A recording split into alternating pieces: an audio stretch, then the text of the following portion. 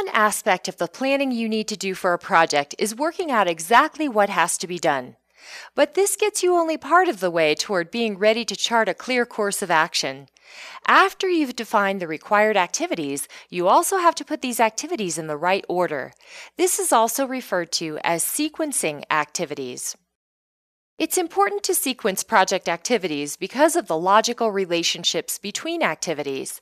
If you don't account for the natural, logical sequence of events early in planning, you may waste a lot of time and money by assigning resources before they are needed, or worse yet, not assigning them when they are needed. Sequencing activities allows you to identify the logical relationships between activities so you can develop a realistic schedule. Except for the very first and last activities a team performs in a project, every activity will have another activity before it and one after it. A predecessor, Block A, is an activity that starts before another activity. And a successor, Block B, is an activity that begins after another activity. Sometimes activities can run concurrently, which means work on two or more activities can happen at the same time. Notice that activities can be labeled with numbers, letters, or with any labeling system that works for you. The label keeps things simple, but you will likely have a separate document that tells you more about the details and attributes of each activity. A dependency exists when an activity can't start until another one is completed. As a simple example, you can't approve the copy for a direct mail campaign until it has been written. So the activity of approving the copy depends on the writing activity. This flow diagram also indicates that the letters must first be approved before you can print them and put the letters into envelopes. A key tool and technique when sequencing activities is the precedence diagramming method. It's what you use to create a project schedule network diagram, the backbone of the schedule. Once you've identified the types of dependencies among activities, the next step is to represent these dependencies in a schedule network diagram.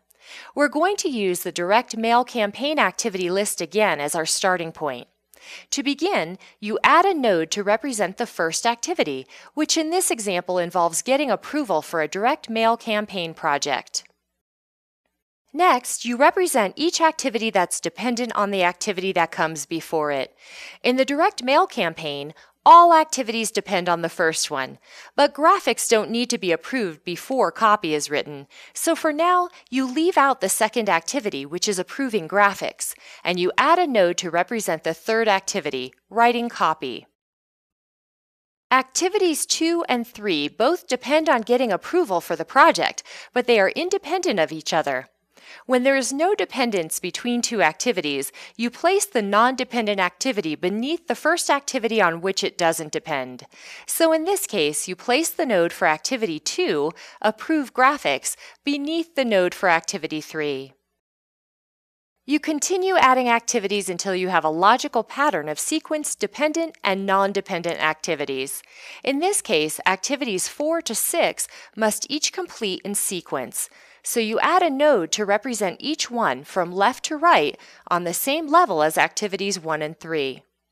Last, you should identify any external dependencies. The fifth activity, printing, will be handled by an external company, so you highlight it in a different color from the other nodes. Once you've laid out the nodes for each activity, you need to represent the dependency relationships between each of them. We use arrows to indicate the 4 types of relationships between nodes. In a finish-to-start relationship, one activity has to end before another can start. In a start-to-start relationship, one activity must start before another can begin. In a start-to-start relationship, an arrow goes from the top left corner of activity A to the left side of activity B. In a finish-to-finish relationship, one activity must finish before another activity can finish.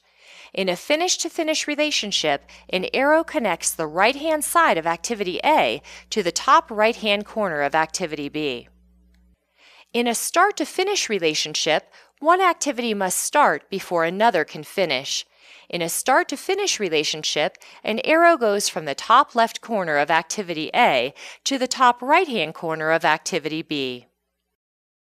In a schedule network diagram for the direct mail campaign project, you start by showing the finish to start relationships between Activity 1 and Activities 2 and 3. Because there's no dependency between Activities 2 and 3, no arrow links the nodes for these two activities. Activity 4 cannot start until both Activities 2 and 3 are completed, so you represent finish-to-start relationships between the second and fourth nodes and between the third and fourth nodes.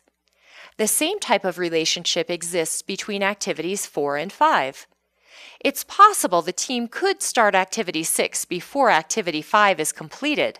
However, Activity 6 can't be finished until Activity 5 is finished, so you add an arrow to represent a finish-to-finish relationship between the last two activities. So now you know how setting task dependencies and sequencing and prioritizing tasks can help you develop your project schedule.